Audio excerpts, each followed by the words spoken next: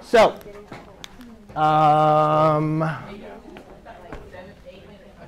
sorry, that's perfect, just enough time.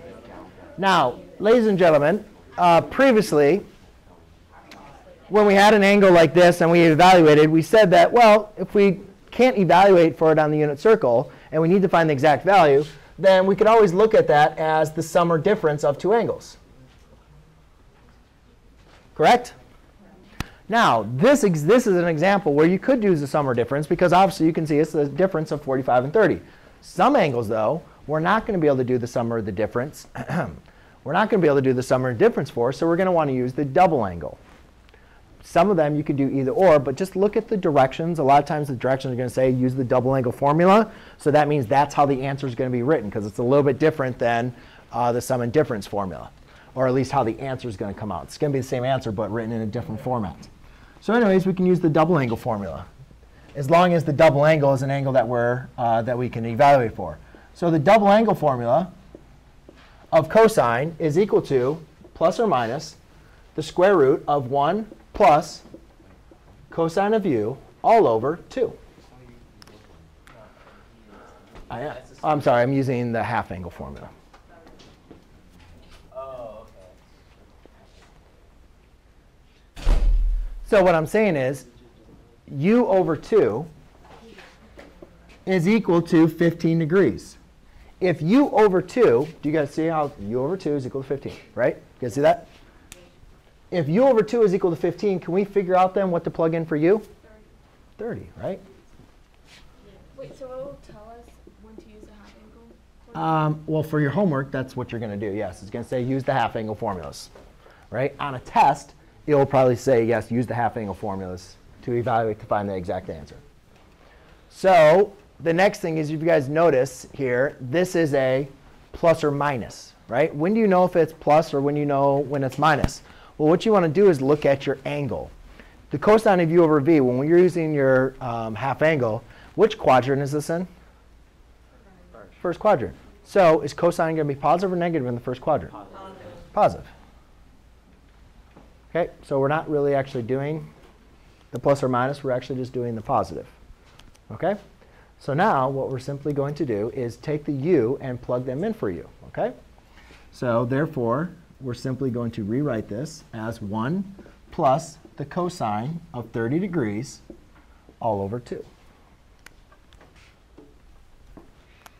So after you figure out what u is, you rewrite it as, you just plug it in and just rewrite u as whatever the Leaders meeting today.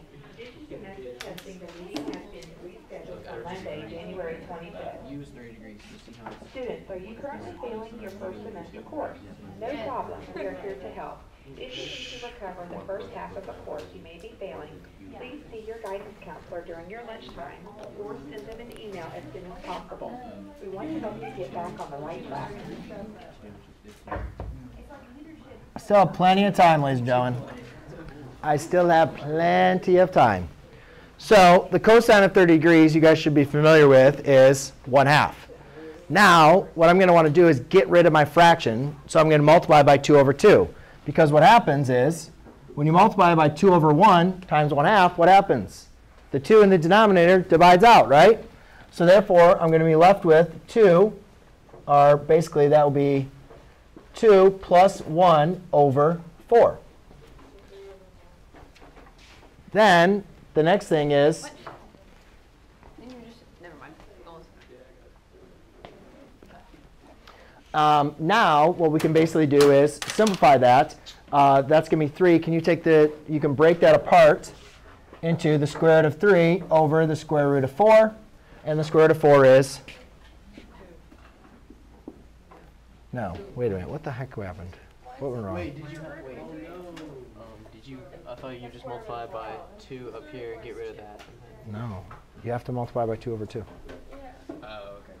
Because you got to keep equivalent fractions. You just can't multiply by one number.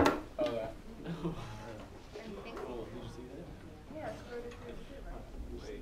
No, something's wrong.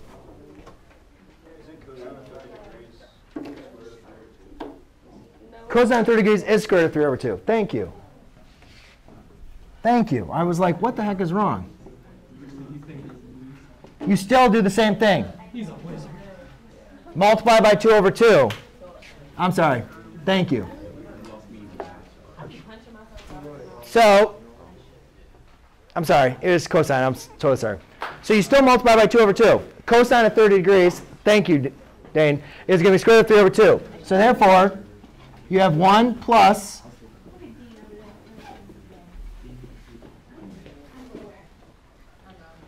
now, you simplified this. Your final answer is going to be the square root of 1 plus the square root of 3 over 2.